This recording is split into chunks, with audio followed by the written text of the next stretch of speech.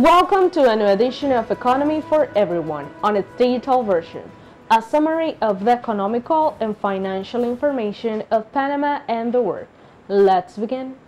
To finance the construction of the new south terminal of the Tocumen International Airport and to respond to the growing demand that is generating in recent years, among other needs, Tocumen S.A. and the bank rival S.A. have placed bonds for the amount of $400 million in Stock Exchange of Panama.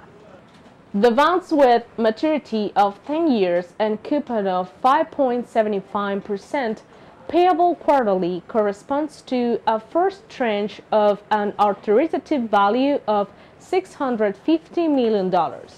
The South Terminal has an advance of 20% now, with an investment around $679 million. The Ministry of Economy and Finance, Frank de Lima, was part of the second plenary of macroeconomic challenges developed during the 7th Competitiveness Forum of the Americas. During his presentation, he explained that there are factors that has allowed the country outlining positively within the region. El modelo económico panameño debe ser el modelo emulado por los otros países de la región. Nosotros lo que hemos hecho es que el Estado está haciendo la inversión pública para generar crecimiento, generar empleo y que también permita que la empresa privada se monte sobre esa infraestructura que se está haciendo el gobierno nacional y pueda desarrollar sus proyectos a futuro también. Under the motto converting Panama into the innovation hub of the Americas, the Panamanian Chamber of Information and Telecommunication Technologies, CAPATEC, and the City of Knowledge Foundation conducted the 5th meeting of Business and Innovation, BizFit Panama 2013. In this meeting, most relevant experts and leaders of the public and private sector, academic, entrepreneurs, and researchers sectors participated in the country.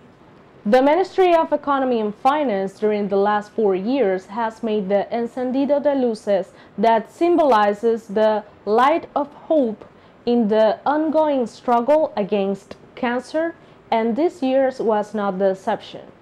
In this activity, the First Lady of the Republic was present and expressed the importance of this campaign, which has a theme for this year, Celebrate Life, Do the Test on Time.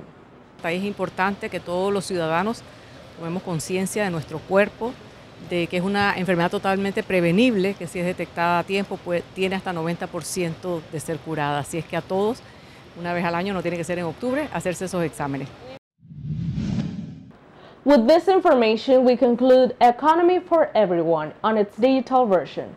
Remember to listen to us on Radio Con every Thursday from 3 to 4 p.m.